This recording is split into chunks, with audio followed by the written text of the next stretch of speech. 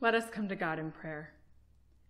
God, source of all light, by your word you give light to the soul.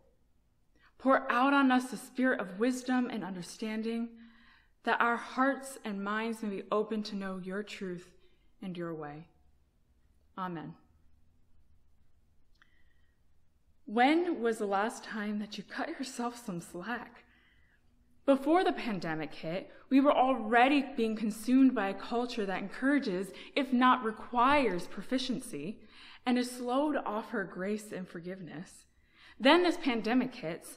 All of a sudden, we have to completely reinvent the way that we do our job, or maybe even find a whole new job. It has turned full-time workers into full-time teacher's assistants while schooling at home, and it has taken away the many vacations and activities to be excited about. Yet, we still may be expecting the same high level of proficiency in ourselves that we were before. That equation just doesn't seem to add up. In the 1980s, sociologist Inge Bell encouraged an exercise based off of Tibetan meditations. She had the following instructions. For 20 minutes, walk around your room as slowly as possible without losing your balance. It may take you 10 minutes to just cross the room. Just concentrate on the body feeling of walking slowly. Don't do anything special with your mind. Let it relax and go along for the ride. Now, for the rest of your day, do all your accustomed tasks at about 50% of its normal speed, even less when it's possible. Walk to class slowly. Take notes slowly. Eat your lunch slowly. Do your assignments slowly. Go on your date slowly. After instructing some of her students to do this, they returned awestruck with the results that it yielded. They not only found that they actually enjoyed it, despite it sounding frustrating, they actually all reported to be able to get more done in their day.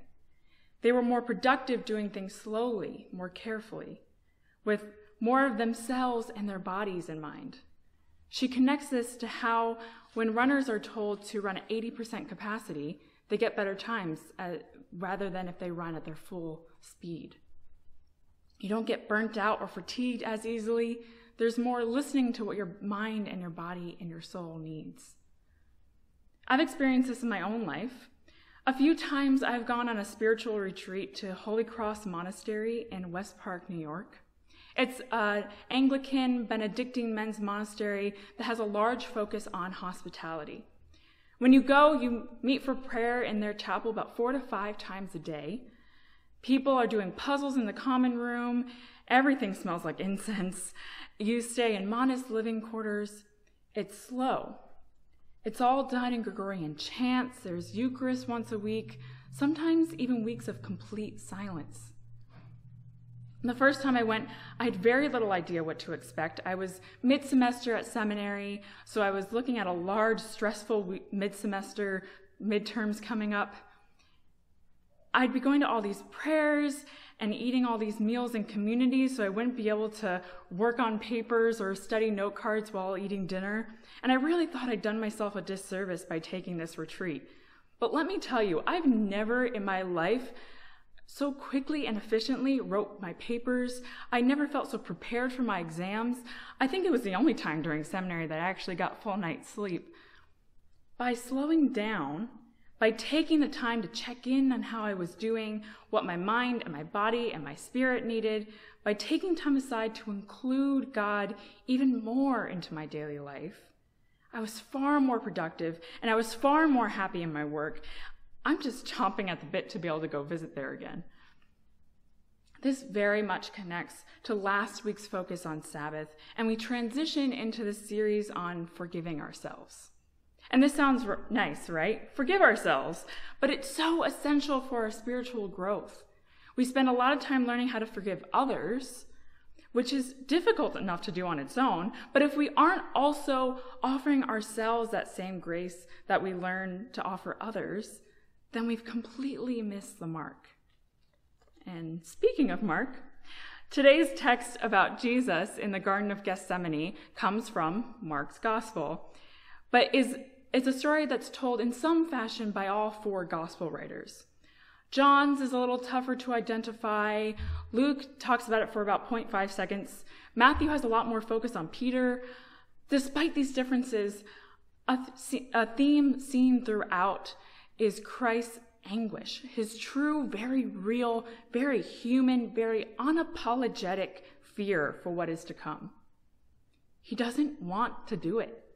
He's given everything he's got and desperately doesn't want to go through the suffering and sacrifice that he sees ahead. Now, I said in Friday's mailing that I wouldn't sing any Jesus Christ Superstar, so I will restrain myself, but I will quote a little bit. In Jesus' beautiful song that he sings in the Garden of Gethsemane, he refers to the 3 years of ministry leading up to this moment. He begins in a rather exhausted and exasperated way, saying that those 3 years felt like 30 years. And that number later increases to 3 years feeling like 90 years. And yes, I understand that this is an artist's musical rendition of this biblical moment, but it exemplifies the real despair and heartache we read in today's text. Gethsemane, this location where Jesus goes to pray, actually means oil press. At that time, an oil press was a device where a wooden wheel turned within another wooden wheel, crushing olives to push liquid into a trough.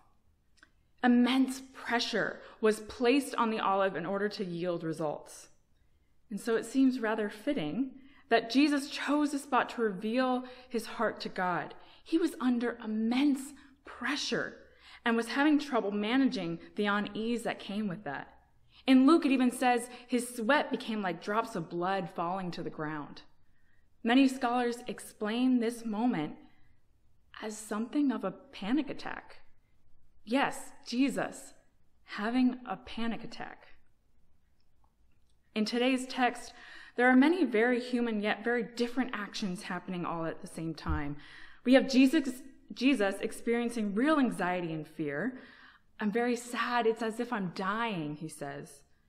Even his being fully divine, even in his absolute, unwavering faith, knowledge of the redemption and resurrection, he still is in despair. He still begs for his suffering to be over. He still pours out his heart to God in prayer.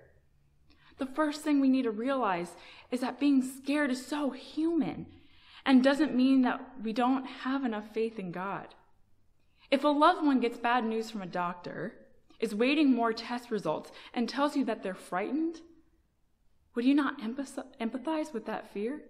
Would you not see that that can be a terrifying position to be in and try to comfort them in that anxiety? Of course you would. So why, when it comes to ourselves, are we all of a sudden, well, I'm not weak, I'm stronger than that, I don't have time to panic, the Bible tells me not to fear, I'm not going to fear. No, Jesus is terrified. Do you forgive Jesus for being scared in that moment? Why not yourself? On Christmas morning and Good Friday, we celebrate Christ being fully human, but the rest of the time, we seem to disregard that and only focus on his being fully divine. Healings, miracles, wisdom. Here in his life, we see him very human, very vulnerable, very scared. Jesus doesn't walk into this prayer resigned. He wants his fears known. But we also see Peter, James, and John, the first 3 disciples that Jesus calls falling folly to human error. They saw him rise Jairus' 12-year-old daughter from the dead. They were there at the transfiguration, up on the mountain, surrounded by light and flanked by Moses and Elijah. They believe in Christ, the Son of God. Yet, they were asked to stay awake to keep watch and instead fell asleep. They are often criticized by modern readers, mocked even for not being able to stay awake to keep watch while Christ pours out his heart in agony and prayer. And yes, of course, it's like your friend is clearly not okay and you can't stay awake for 60 minutes. But they are taking another approach to anxiety and suffering. They're sleeping, finding that the world is overwhelming and chaotic and that sometimes it's easier to be criticized for sleeping than to deal with the real tragedy that's occurring. That's also a very real coping mechanism that happens. I find this to be very true in my own life. There are times when too much is happening and there's too many things to worry about and I start to get a headache. For the longest time, I try to power through those moments. Nope, I can handle this. Just give me some coffee. But I've come to realize that I'm really not that helpful like this. So sometimes if it's all too much, I just take a nap. Remove myself from it all for a short period, and then I find that I'm much more productive in that I need to remember that I'm only human. Forgive myself for not being able to do everything all the time. They say that pastors should write sermons for themselves, not their congregations. So, I think I wrote the sermon for myself. In many ways, this text is a cry for self-care and awareness of our own mental well-being. In this global fight to maintain physical health, the already very pressing need for expansion and access to mental and behavioral health services has increased exponentially. Let me share a few alarming statistics with you. According to the National Health Council, since mid-February, there have been more than 88,000 additional positive depression and anxiety screening results in the U.S. over what has been expected using the previous year's data. In the month of April, depression screenings increased by 394%, and as of May, anxiety screenings have increased by 370% over that of January per day. In 1 out of 4 of those screenings, the themes of grief, loss, and financial issues were mentioned. Those with chronic health conditions that leave them more vulnerable to COVID are in the 75 to 80% range for depression or anxiety. Younger populations are actually being hit particularly hard with anxiety and depression. In May, these populations were experiencing higher rates of anxiety and depression than any other age group, with anxiety rates around 80% and depression rates about 90% of the youth and young adults being screened. National depression rates of 90%. Having mental health challenges, particularly when under immense strain, is just part of being human. We shouldn't need to forgive ourselves for acknowledging our humanity and asking for help. But if offering yourself some forgiveness is what you need to get that help, then do that. Forgive yourself for not being super mom, or for aiming for grades in school that just get you the degree, or for putting away that constantly beeping phone in the sock drawer for an hour. Many years ago, I jotted down a line from one of my father's sermons where he said, "Forgiveness alone decides whether or not that failure, that evil, that wrong is final and life-defining, or whether there's life beyond it." And I always thought of this in terms of forgiving someone else. My authentic, true, deep in my core forgiveness for someone else frees me from any resentment or trying to prove myself or any hold that may have on me. And yes, that's true. But I've also come to realize that that forgiveness also needs to be extended to myself. I will not get to life beyond my failures and mistakes unless I forgive myself for it, unless I let myself off the hook for not being perfect, unless I can say, yeah, maybe in hindsight, I could have tried a little harder or done something different, but I made the best choice I could. I really did try. Why have we convinced ourselves that we have to be superhuman?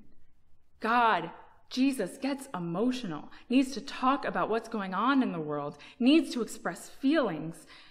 They say that the best counselors see a counselor.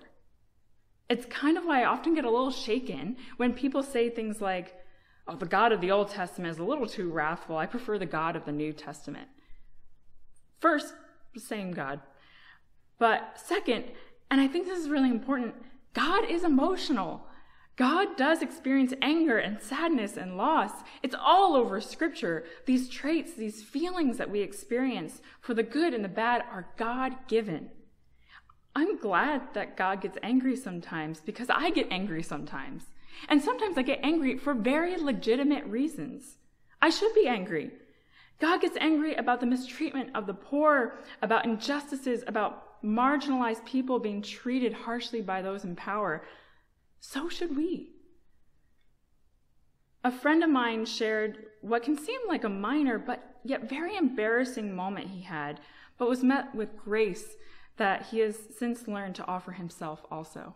He writes, "When I was in college, I was part of a men's Bible study that met at Starbucks every Thursday morning at 6 a.m. I was the only college student, but I really enjoyed the group despite feeling like an outsider due to my age sometimes. I often felt insecure that I didn't get up until 8 a.m. on most days, so it was hard to make it across town by bike on crisp mornings by 6 a.m. And one week, it was my turn to lead the Bible study, and I was really grateful for the opportunity, particularly due to my age. I prepared, I met with my pastor to discuss, and when Thursday came, though, I almost had a panic attack at 7:30 a.m. I had totally overslept and missed the whole thing. I was embarrassed, ashamed, and scared to face my peers and pastor's anger and disappointment. Yet, I was surprised to notice a graceful email informing me that someone else took charge of the small group when it was apparent that I wasn't going to be there. I emailed the group that night to apologize, included the day's lesson plan. I was so encouraged by my pastor's quick, simple reply. "Thanks for the note. We forgive you and extend grace to you. We all appreciate you, and thanks for sending the lesson." Such a short note, but so much grace is in that. It's stuck with me ever since. I merited criticism, but received forgiveness instead. I was and still only human. I really look forward to further exploring forgiveness for the next few weeks. Sometimes when I step back and think about forgiveness, I get sort of breathless by the fact that forgiveness, whether for another or for yourselves, is a very divine trait. I'm thankful that we have some capacity to offer it and to experience it. We need more of it. Ultimately, it's God's forgiveness that enables us to forgive not only others, but ourselves. We learn in Christ's own humanity more about our humanity, more about what it means to be a person who won't always get everything right, who will at times be overwhelmed and anxious. We see Christ exemplify the need for self-care, for a chance to slow down, for people to turn to when they need help, and for the necessity of prayer in our lives.